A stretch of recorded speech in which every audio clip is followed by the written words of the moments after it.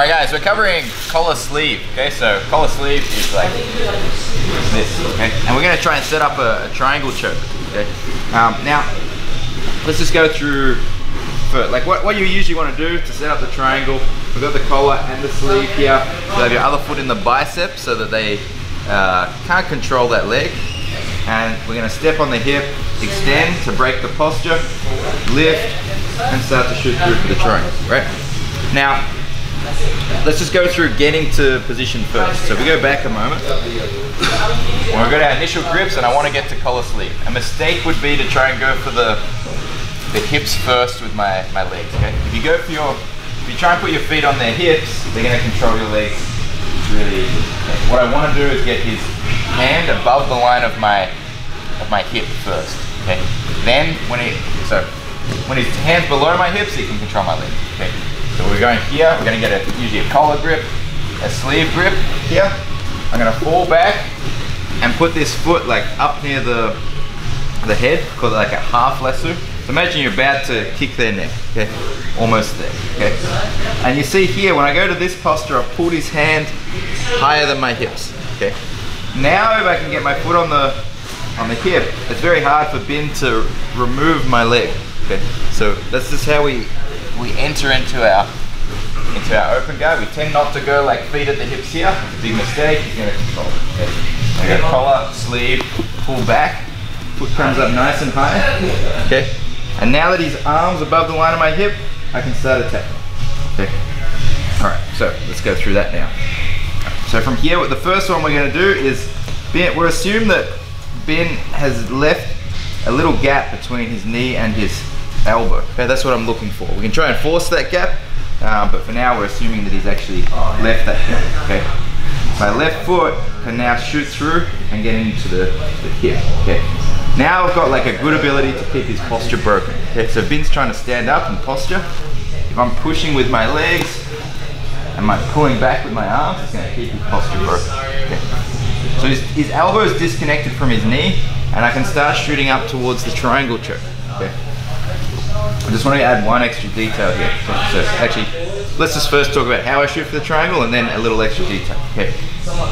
Don't open your legs and then shoot, because I don't have his elbow line connected and it's going to be loose. So I go like this, everything's loose. Okay.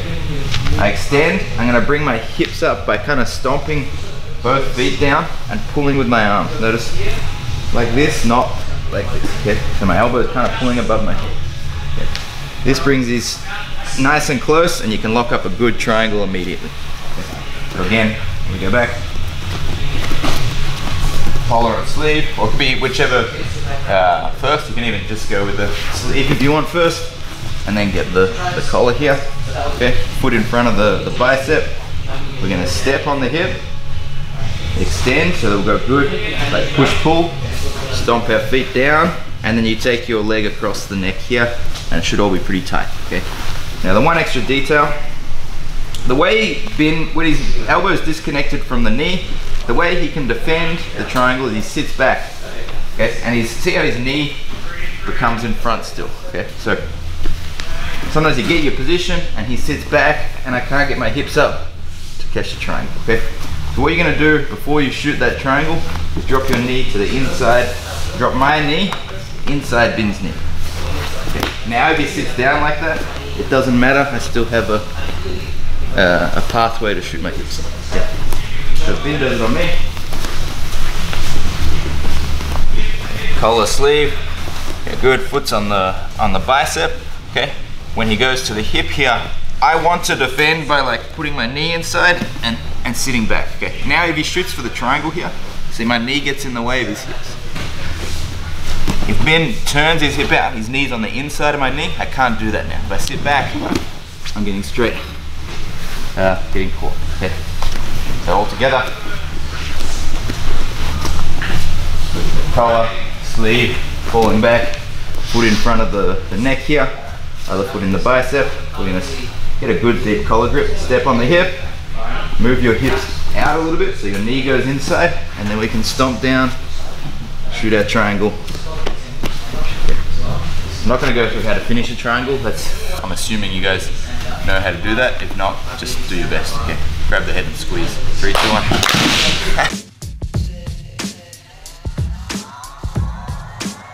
He's going to be very focused on his elbow to knee connection. Okay, so again, we get our half lasso, the Ari Tepek special. Okay, put right in front of the neck here. Okay, not a full lasso. Okay, once my foot goes through, I'm kind of committed to that. If bin jams down on that, it's hard for me to take the foot out and go back to the other attacks. Okay, if you've got it here, it keeps distance. If he tries to go forward, I can push him away, and I can also take my leg out and attack triangles and so on too. Okay, so if bin recognizes I want to get the foot on the hip and extend, or even I just sometimes instead of the foot on the hip, I just like kick and pull, and that can pull the elbow open. But now he's really tight there, and that's difficult. Okay, so what we can do is a De La Riva hook, like so. Okay, that's our answer to that. Okay, so we're looking for the hip, we can't. We're going to swing and get a good De La Riva hook here. So an outside hook. Right. If he's still, I'm still from here. I can still, like if he's less tight with that, and I can open that gap, I can go back to our previous technique. Okay. So bin will be, as I'm pulling that, he's keeping his knee really tight. I can take my right foot to the stomach here, or to the hip, either way. I like the stomach. Pulling in, with my elbows coming high, and then I'm going to do a back roll. So like this. All right. Knees to your chest. Pulling with your elbows nice and high. Okay, so it's really, the forward momentum is a lot from my arms, but like this. Okay, if I walk around and people are doing this doesn't do anything to bring him forward. Okay, for this is a weak pull. Okay, this is much better. Okay, yeah. So leading with your elbows, kind of like that,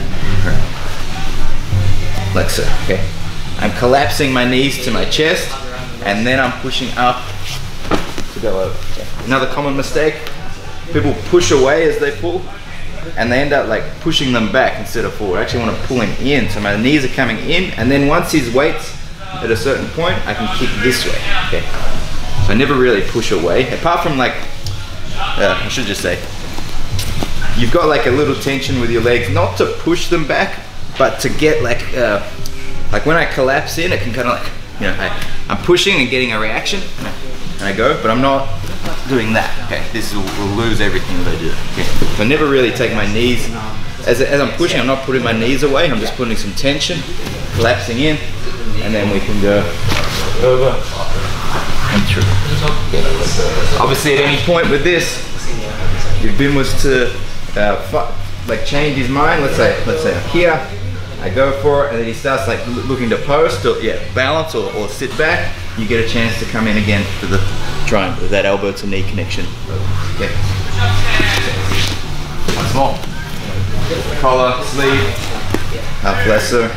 We're going to go in for the hip, but we can't, so we go to the outside hook, foot on the stomach, pulling in. Once we're all curled up, we lift and back. Let's go. 3, 2, 1.